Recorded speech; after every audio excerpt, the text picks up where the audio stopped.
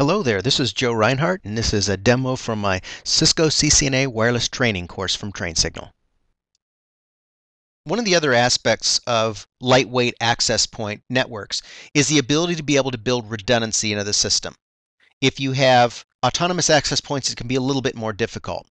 But we wanted to look at different types of redundancy because it's a word that can be used and not always understood. So we want to be very, very specific about how we define it. So doing that, we're going to look first at access point redundancy. How can we take care of this at the lowest common denominator in the system?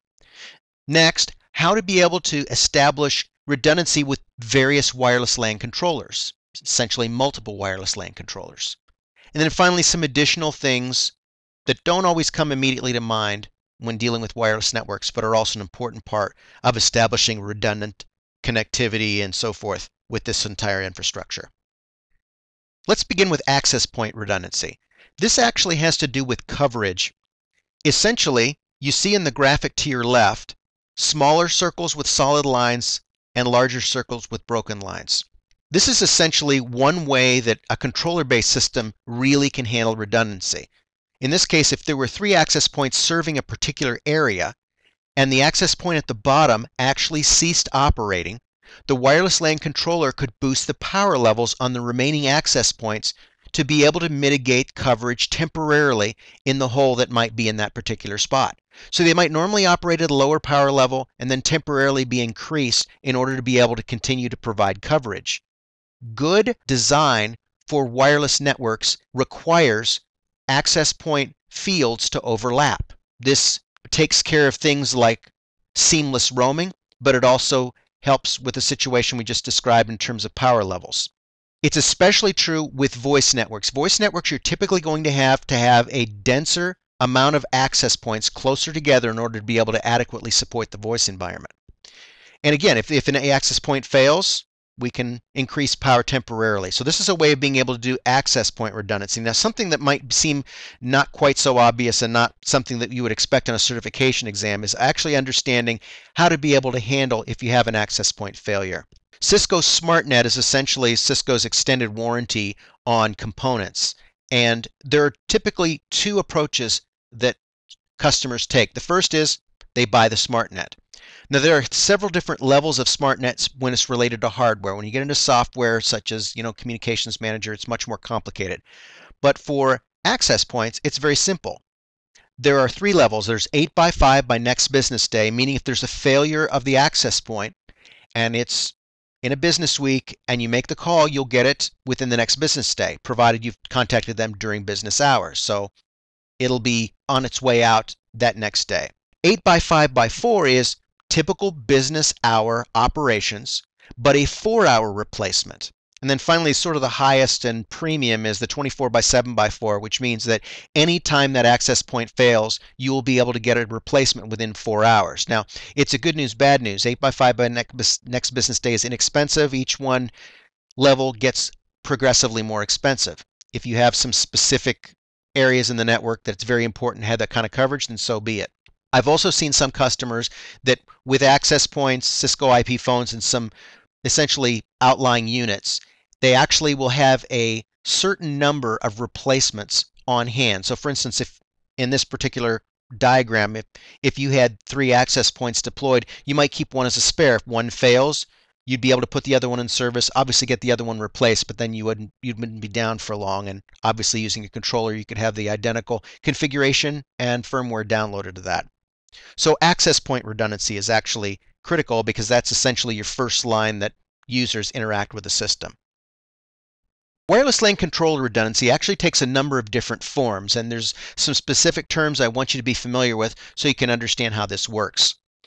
Typically, it's called N+1 controller redundancy is the first level. And essentially, this is the process of taking and having APs registered with multiple controllers. There's a primary, a secondary, and a tertiary. You can actually have them register with 3 in sort of descending order like this.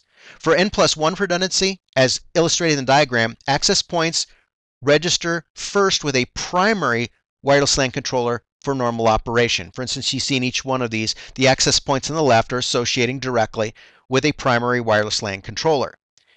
This is normally an access point wireless LAN controller relationship on a local site. For instance, the access points that are installed, for instance, at one facility, and the controller serving those access points would be in the same building or certainly in the same campus environment. But then they register with another that doesn't necessarily have to be within that data center or property or location. It could be remote across a wide area network. So the access points register with this secondary wireless LAN controller in case the primary fails. Now, this can be really good because you built in some additional redundancy. But the bad news is, if that particular wireless LAN controller, if both the primaries fail, if one fails, fine. It's able to pick up the slack. But if both fail, it might not be able to handle all of the traffic from those other access points. So you could end up with an oversubscription issue, or you could end up spending a lot to be able to have enough licenses on that to have it back it up. So essentially you're having one secondary controller backing up a number of other primary controllers. That's N plus 1. N plus N is a little bit different. These, again, the APs register usually locally with the primary controller, and then there's another controller at perhaps a different location or handling a different group of access points that's the secondary. There are two groups here. The top two access points on the left, primary controller is to the right, secondary controller is down. So essentially these down the page. So essentially these access points are backing each other up. So to do this correctly, you have to make sure that you have enough licensing and capacity built into each one of those to be able to handle all of the network in case one of the other ones goes down. It's a great system. It could involve greater expense because you essentially end up having capacity and licensing that you hopefully are never using, and that could essentially be looked at as a waste of cost. So it's a much more bulletproof way of looking at it, but it can be more expensive. So N plus 1, N plus N, and then there's a combination of the two called N plus N plus 1. In this case, you have the access points, as before, registering with a local controller. They then register with another controller that's essentially backing it up, just like the N plus N that we talked about a moment ago. But then, just in case there is a third or tertiary wireless LAN controller that will back it up in case of failure of the rest of these controllers. You build in the additional capacity, and hopefully it would never all have to fall over to the tertiary wireless LAN controller. You have the same problem you did with N plus 1. But this is another way of being able to take it to a greater level. And again, the disadvantage could be perceived as an unnecessary expense or greater expense. So N plus 1, N plus N, and N plus N plus 1 controller redundancy.